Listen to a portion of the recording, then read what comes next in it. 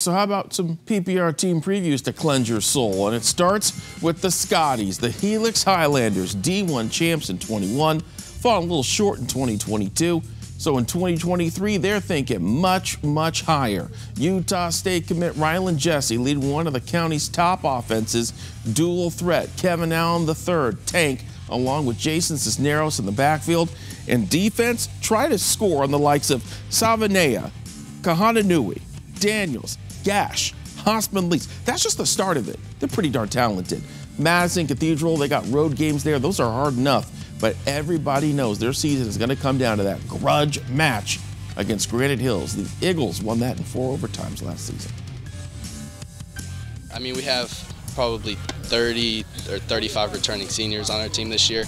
And so we got a lot of weapons on offense. We got Kiza, our tight end. We got 2 good tight ends. We got Kiza and Gordon.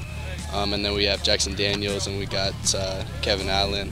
And then we got a couple good underclassmen too who are going to help us out a lot. I mean, really just, you know, like our biggest team rule is just to protect the team. So just making good decisions on and off the field to like protect the integrity of the program and like make sure we present ourselves in a good way. So I'll leave early January and I'll go to Utah State.